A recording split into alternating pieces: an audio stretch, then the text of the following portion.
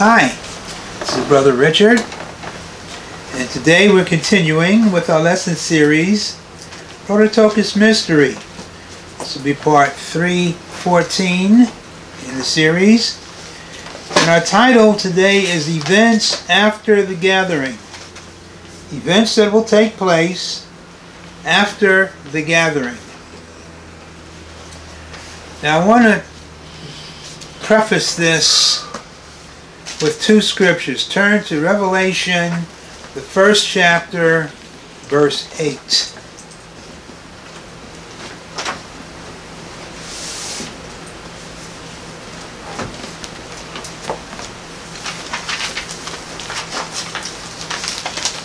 What we are doing is we're entering into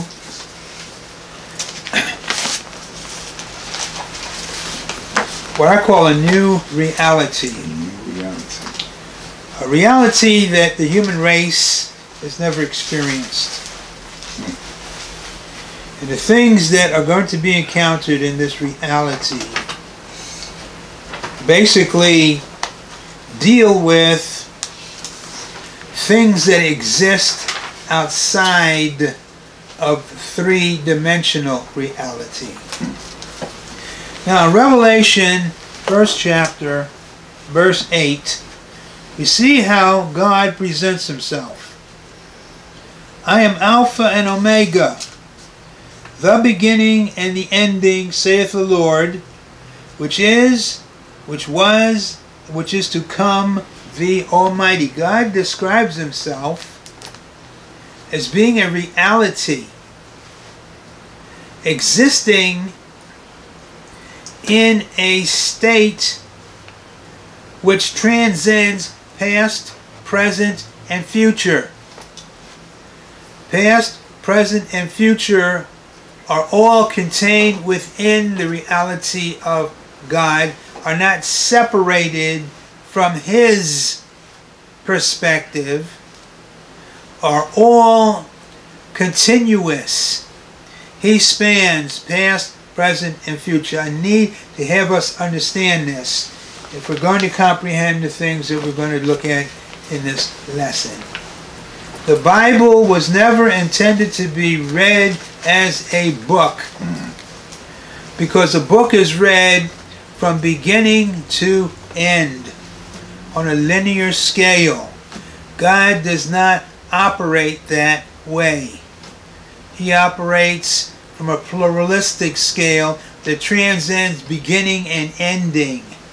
To him, the beginning and the ending are no different. They are all open to his design and his plan, his purpose. Having said that, I'm going to go into the principles here. Scripture indicates after the gathering, the Prototokos teachers will go on to instruct the creation in the knowledge of God. Matthew 24, verse 47.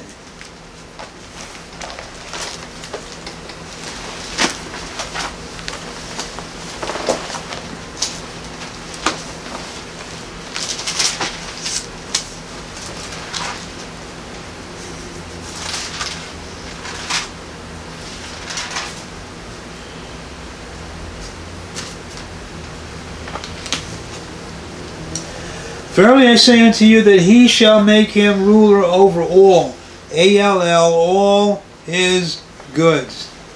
The word goods there literally is possessions. So the one that is rewarded, the Prototokos teacher, at this time comes into an inheritance which goes beyond linear existence, goes into the province of Elohim's existence, because he has to have access to all God's possessions. And God's possessions only constitute a small portion in linear existence. The majority of it transcends linear existence because God transcends linear existence. You have a comment? So he is literally saying there's nothing that's left out. Everything becomes ours. Yes. So now, is that the creation that is now existent, or is there anything beyond the creation that is also our existence, our inheritance? Beyond. When he says all, it means all. That's why we can't limit ourselves to linear existence. If you're going to understand what your inheritance is, we have to broaden our perspective and see it from God's perspective. That's why we went to Revelation, the first chapter. Sure. I'm Alpha and Omega. I transcend past, present, and future. Yeah. Having said that, Just one quick second. yes, We obviously, because we are in the Father's reality of truth, pursuing these things, are able to detect the difference in reality. That's very clear, as and when it comes in, obviously.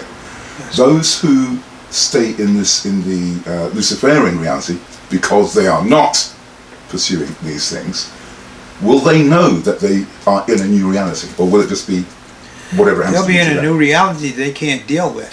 But will they know a new reality has appeared? Certainly, yes. The conditions, it's undeniable. Well, the reason I'm saying this is because you can say that in this period of grace, there have been a number of different conditions, depending where you are in the world, which didn't look normal only last month. That's the point that I'm trying to make. So from that perspective, they're just going to think that it's a change of management and they've got to pay attention to whoever the new manager is.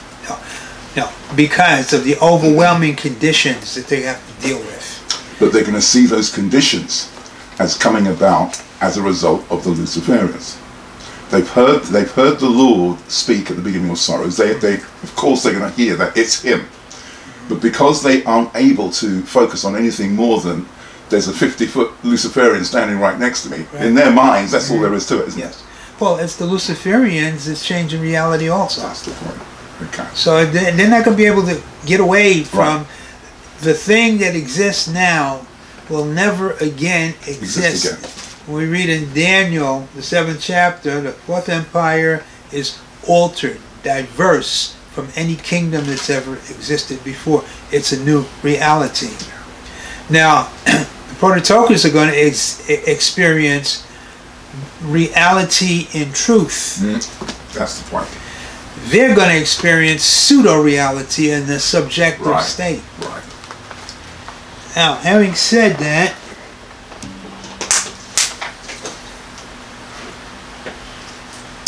Scripture teaches the Prototokos teachers who enter into their heritage will be elevated to having access to past, present, and future realities, in which they will instruct the residences of these realities, the mysteries of God.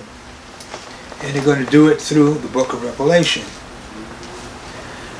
When you read Revelation, the 8th chapter, I'm Alpha and Omega, the end and the beginning, the one that was, is, and is to come. Past is just as accessible to God as present and future. To a human, past is gone. That's it. You don't have any Sure. connection anymore. Future hasn't got here. You don't know what you're dealing with.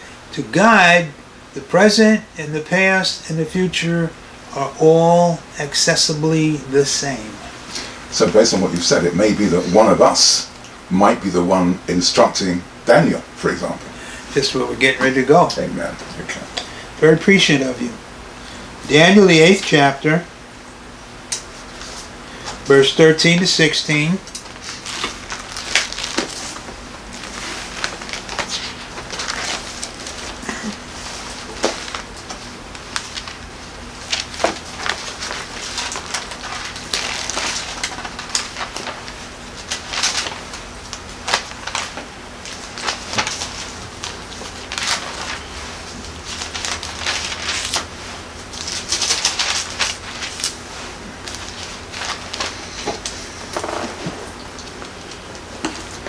Daniel has a vision. Then I heard one saint speaking, and another saint said to that certain saint which spake, How long shall be the vision concerning the daily sacrifice and the transgression of desolation, to get both the sanctuary and the host to be trodden underfoot? And he said unto me, Unto 2,300 days, then shall the sanctuary be cleansed.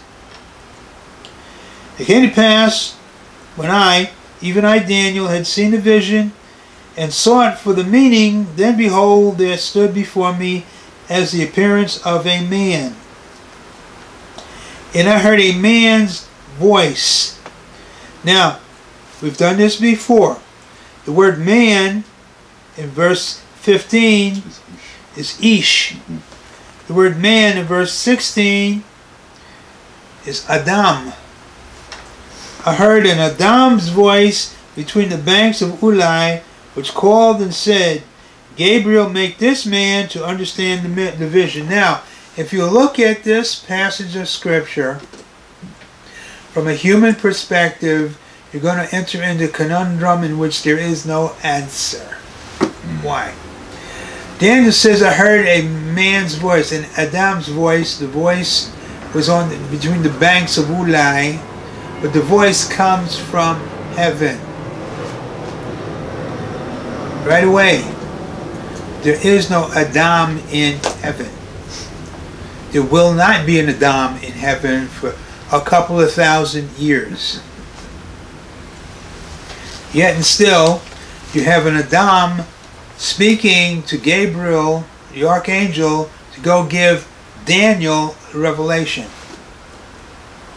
What does that mean? That means when the Prototokos teacher enters into his heritage, he is going to be able to say with the Lord in Revelation 1:8, I am Alpha and Omega. I transcend past, present, and future. You have to be able to access all the Lord's goods.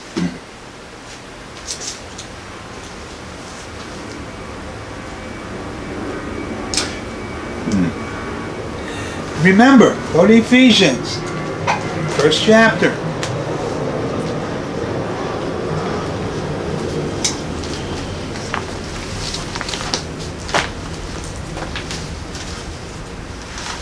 Verse 10 and 11.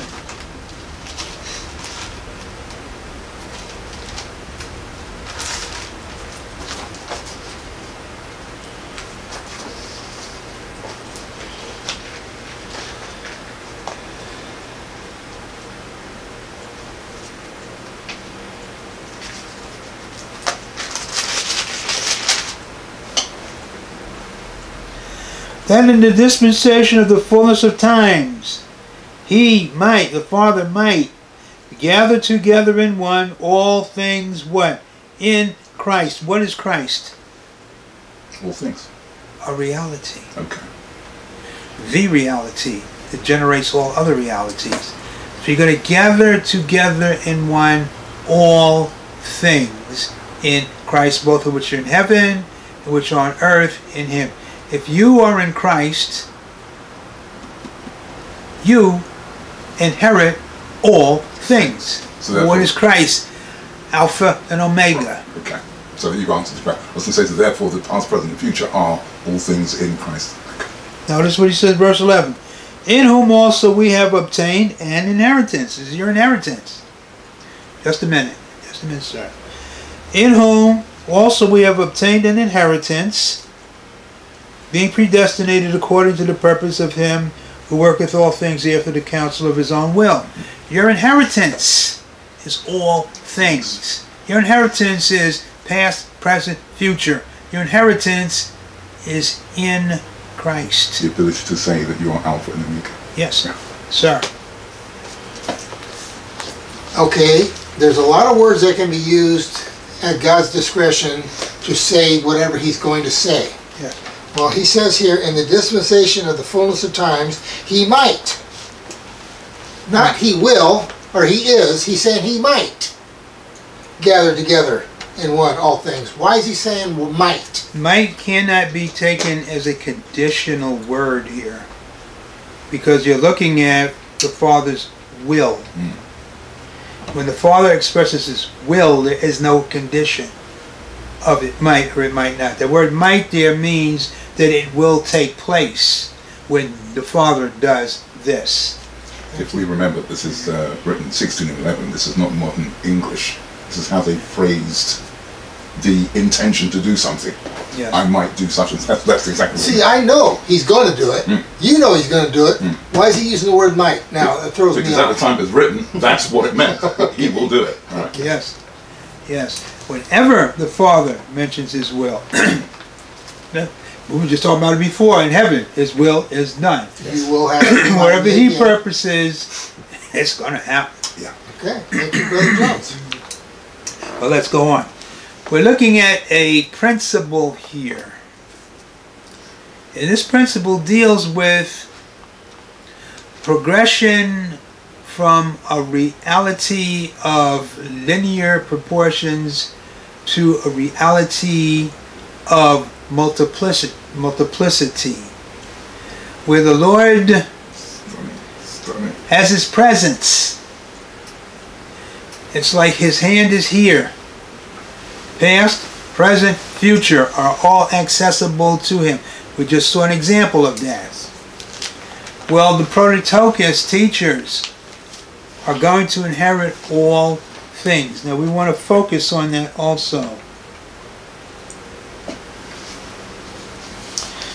Turn to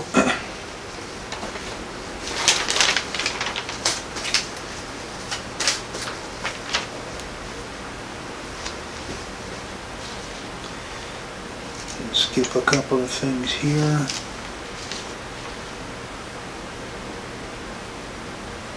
Revelation 21 verse 7.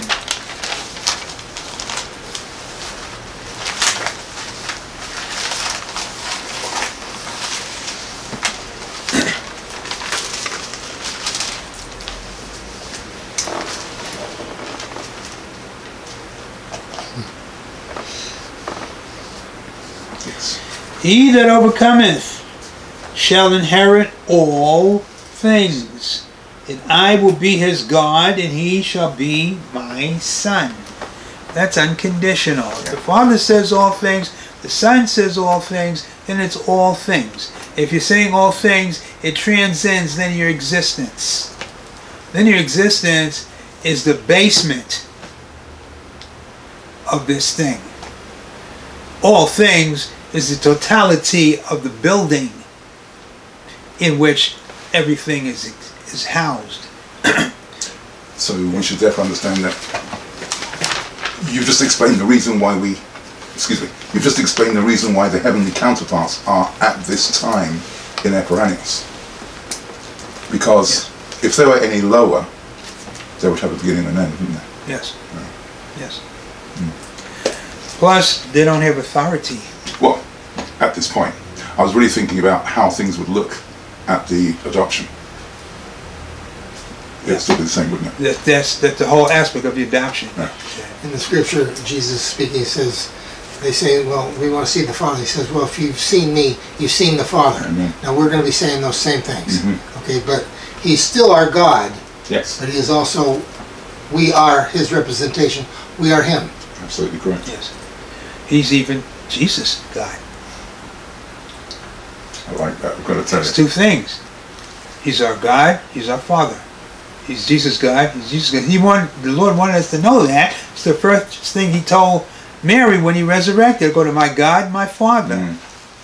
I like the respect and the veneration. That's something Yeah, sorely missing. Yes. In these times. Sorely missing. Yes. Now we want to take a look a little further.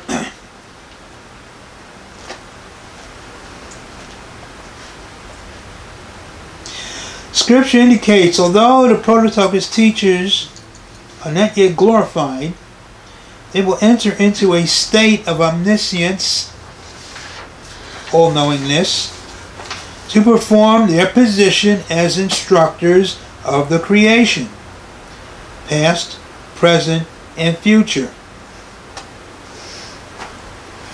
Hebrews, first chapter, verse 1 and 2. We're going to take a look at expanding beyond the creation, but not into Eperanios.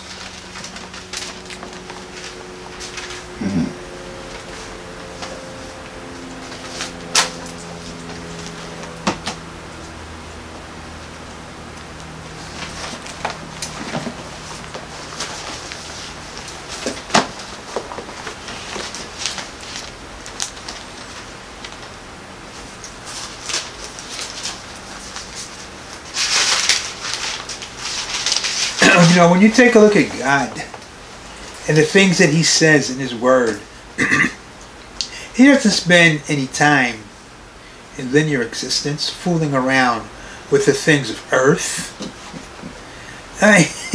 He looks at this, and you read Psalms, the 2nd chapter, he laughs at the best that the enemy can do to try to stop him. His whole focus is not on earth. His whole focus is not this organized religious view of salvation and prosperity. His view is vastly expansive, transcending time, space, comprehension of all things, because he wants to take us into new realities that he has waiting for us. Now, Hebrews, the first chapter, verse 1 and 2. God, who at sundry times and in divers manners spake in time past unto the fathers by the prophets, hath in these last days spoken unto us by his Son, whom he hath appointed heir of all things, by whom also he made the worlds. Now the word worlds comes from a Greek term, aeon. Aeon. It means age. Yes. It's not talking about planets. It's talking about ages of existence.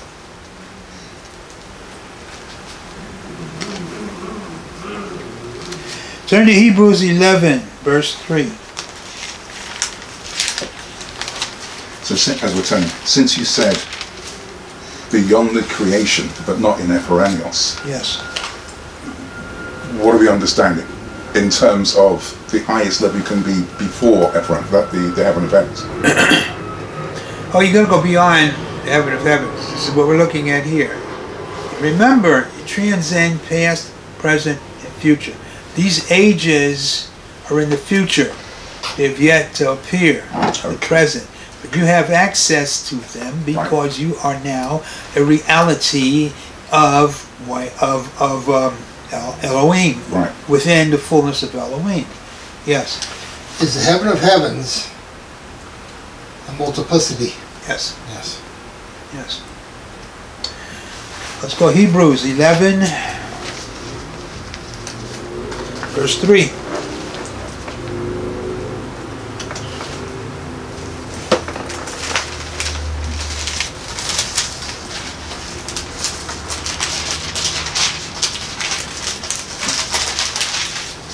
People don't realize when they don't take advantage of what the Lord is offering them in their covenant relationship, what they're throwing away. Sure. We're just covering a little bit of this tonight. Hebrews 11:3. Through faith, we understand that the worlds were framed. It's the same word, aeon. Yeah. So he's saying, through faith we understand that the ages were framed by the word of God, so that things which are seen were not made of things which do appear. What is he saying here? He's saying that the ages were spoken into existence, but they are of a higher plateau, and they affect this reality. The things that you see are ordained, are affected by the things you don't see. Yes. These ages that we're reading about right here are outside of our creation? Yes. Yes. Remember, this creation is framed by the present. We're talking about past, present, and future, which the saints, the Prototokos teachers, are going to have access to. So you're going to have access to the ages which exist. They exist in another reality, the future. So, Mr. Jones, how would you say, has he stopped creating? Yes. Okay. Yeah. All right. Yes. Were we ever going to get to the end of it? No. So, are you saying he has stopped or he has not stopped? He stopped. Right. Read that, Genesis, the second chapter. He ceased creating. Well, hang on a second. He ceased creating all that he possibly could create, or he ceased creating what he's telling us that He ceased creating what he's telling us the that, plan called for him. Right. That he is never going to initiate creation like this again. like this. That's the key point, because And the Bible emphasizes that. It said the perpetual Sabbath from this type of creating. Right. Okay. Let's go on. The ages were formed by the word of God, so they're spoken into existence. They're spoken into the reality of the future. The ages to come were spoken into existence and become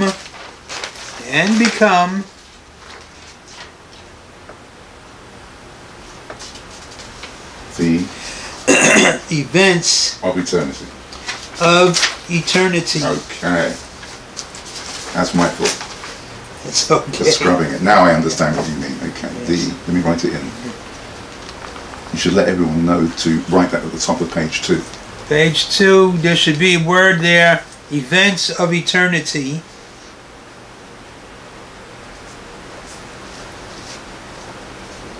Okay. What does that mean? We're going to take a look here.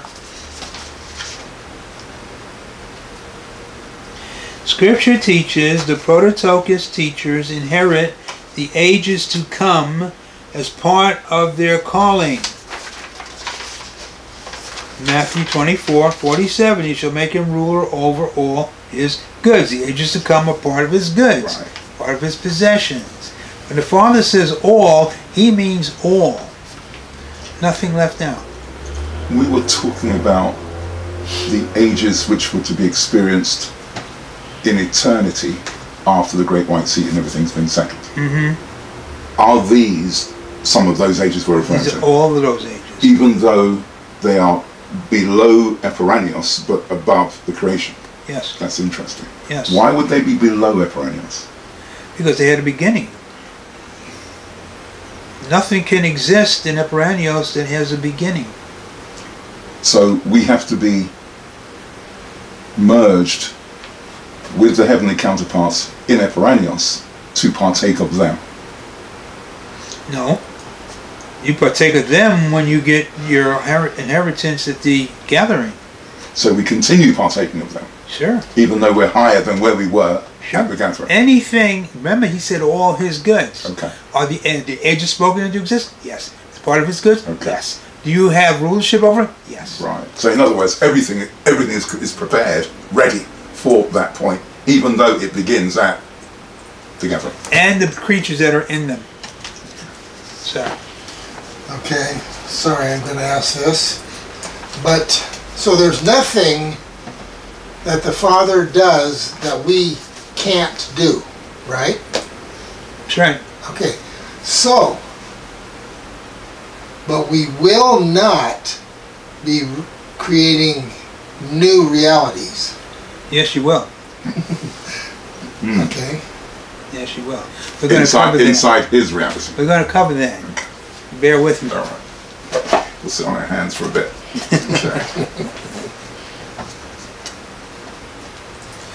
Now, Did you say Matthew 24? no, but we read it. So Matthew 24 talks about being given inheritance over all his goods. Yes. Revelation 21:7, all things. So it's giving us the total picture, everything that the Father has brought into being becomes your inheritance in Christ. Now, Scripture teaches in the ages to come, the Father will continually instruct the sons in taking the perfected thing into higher states of perfection. Yes? Will we be creating secondary creations? No. Only eternal. Yes. That's it. But you're referring to taking it to higher states of perfection. That which is already perfect will be taken to a higher level of perfection. Remember That's what the first thing that the Elohim tells Adam: take what I've given you, right, and make it better. Yes, okay. So this is the cultivation and the nurturing that you've been referring to all this time. Okay. Yes. Turn to 1 Corinthians 15th chapter, verse 28.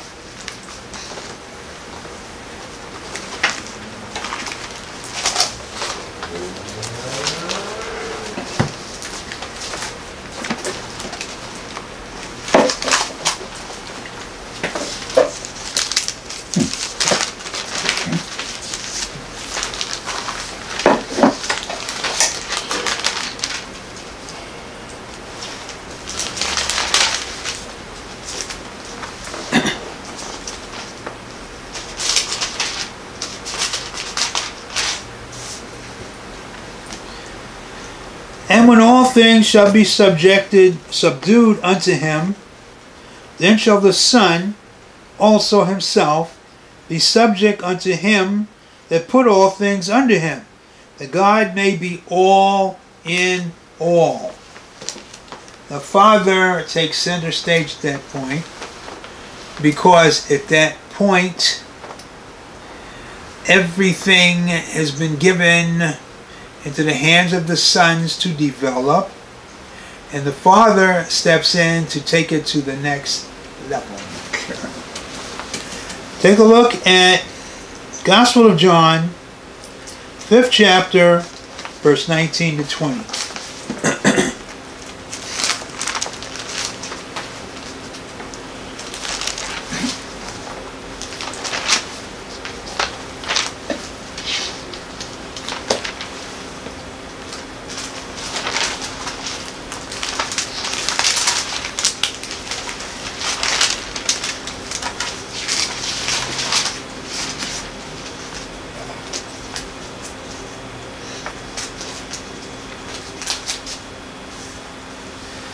Then answered Jesus and said unto them, Verily, verily, I say unto you, the Son can do nothing of himself, but what he seeth the Father do.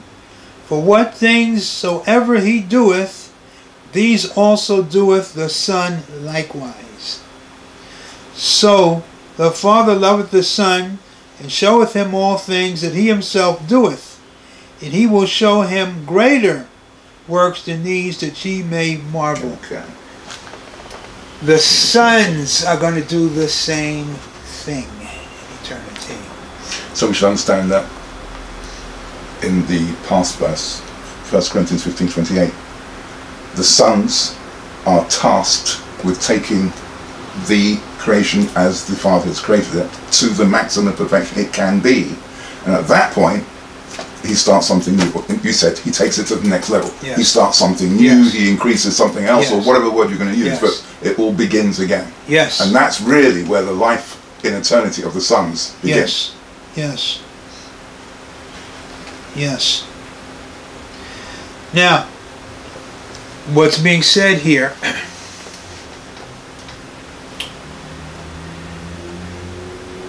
the word omniscience means all-knowing. We enter in a state of all-knowingness when we receive our inheritance. It's completed at the adoption.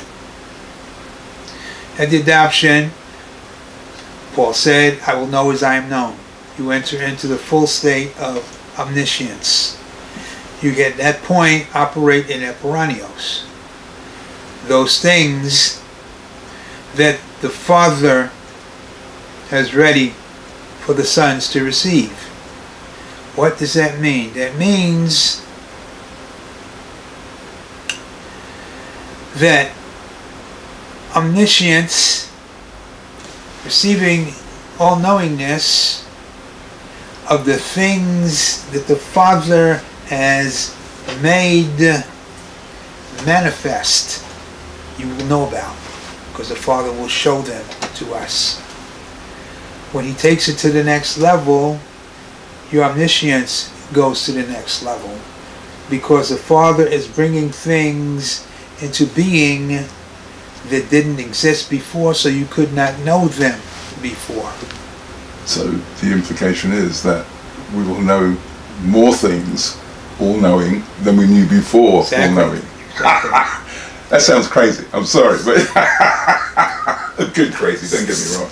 That's fantastic. Yes. Absolutely fantastic. The Father is infinite. There's no end. You can't put a defining point on the Father and say this is where it stops, or this is where it breaks off. No, it consistently expands exponentially. You know everything that the Father knows. And then the Father goes on to the next level that you don't know. He's going to show you. Turn your feet. What are you going to say? I'll reserve comment for right now. Ephesians, 2nd chapter.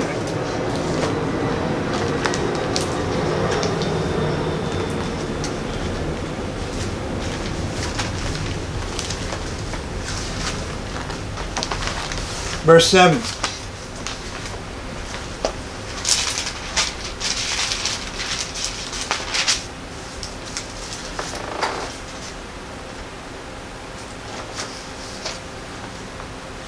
That in the ages to come he might show us the exceeding riches of his grace. What is grace? Unmerited favor. In his kindness toward us through Christ Jesus. Everything is in Christ. He's going to eternally shower us with his loving revelation experiences. Yes. Okay. Jesus says, I always do those things that please the Father. Yes. Okay. So now, that's interesting because see, he and the Father are one. Yes. So he is putting himself in a lower position to please a higher being than himself. Yes. Just for conversation's sake, Mr. Jones, did Paul have a love affair with Jesus to do similarly please Jesus, or or is that stuck in the human realm? No, that's divine love. Okay. Determined in Ephesians, I'm laying it all down for my Lord and Savior. Okay, so what I'm thinking here, Brother Jones, is that, okay, so there's a bunch of us that are going to be sons. We're going to be committed sons. We're going to be Jesus' brothers. Yes. Okay, so now, each one of us has a group of tools that we measure to diagnose and understand whatever it is that we're in, and we compile a word salad together to describe what it is that we're going through. But mine is going to be different than yours, and yours is going to be different from him. So we have these variances. We're describing the same thing, but there's a variance.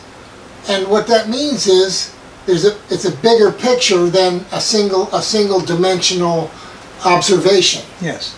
By having the same ideas but spoke out differently. So the Father is going to continuously let us Yes. do what we do. And Yes. and it's an interesting thing is that it's all beneficial to each other. It's not to outdo each other, it's to benefit each other, to grow farther and grow more conversive and more understanding. So And the Father's going to get exponential pleasure out of all of it. So what we have here, the creation. We're talking about not this secondary creation, because it's going out of. Sure. We're talking about the primary creation. Is just it is a what would I say? Just the first of, it's the bottom rung, if you will, of the progression that the Father has planned the ages in the future are going to be incorporated by the Prototokos, connected by the Prototokos in the millennial period, but nobody will be able to experience them but the Prototokos. When the millennium is over, secondary creation is done, the primary creation, the new heavens and new earth are completed, then this is when this begins. This being the experiences of the ages. Yes, the Right. Prototokos step into fullness Right. of what the Father has planned for them. Until he expands and says, here's some things that you don't know. Yes, yes. In addition, you will be doing your duties in the creation Amen. because you have responsibilities over the creation. Yes. Are there levels in Eperanios? No. The Eperanios is undefined from a human perspective, so you can't define anything in the creation with the Eperanios. Eperanios is a state that exists outside past, present, and future, outside of time, space, outside of dimensional, spiritual reality. It is the essence and the quintessence of God, which means it has no beginning, it has no end. It cannot be known. Only those who are realities can exist there, who have no beginning and no end. Only those who are realities. Yep. Okay. Because if you're not a reality, you're a created being. If you're Sure. a created being, you have a beginning and an end. Right. But if you're a reality, you are a reality creator, aren't you? To a degree, because YHVH is a reality, but he can't Okay. create. That's very interesting. He's a Yes, created being. So if you have to be a reality with no beginning and no end to operate in Eperanios. But he is only reality because these titles and offices were conferred on him. He's a reality because he's created after The pattern of Elohim. Elohim. Okay. But he's a created being, therefore he can't exist beyond the creation. Is the implication that no other being, excepting YHVH, is a reality in the manner that you're talking about? As far as I can see. Okay. Even though we know that all angelic beings who were the host of them, Psalms 33:6, are able to manufacture realities. Of course I'm talking about pseudo, but the ones who did not fall are still able to manufacture to some degree a reality, aren't they? Yes, but they can't manufacture a reality that has no beginning and no end. But you're talking about creating. That's I'm true. talking about, right, I'm talking about manufacturing, which is taking something that existed from the... They're using the word made. Can they make? Okay, exactly. Yes, they do. Right. But is that limited to just the YHVH level, the Dawn Star level? Or are you allowing the word make or made to be used for every level of unfallen or fallen angelic being? Every level. Okay. To one Even degree or another. man can make buildings, cars, things Fair like enough. that. But you wouldn't call that a reality though, would you? No, but you call it as an existence. Right. You'd call it within a reality, Right. a state in which things happen. Hmm. But true creation is only reserved for Elohim. Sure.